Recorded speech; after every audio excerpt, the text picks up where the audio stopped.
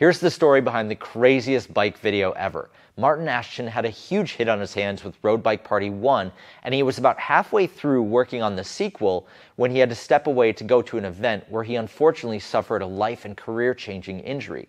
While he was recovering in the hospital, two of his friends picked up his road bike and completed the video, Chris Ackrigg and MacAskill.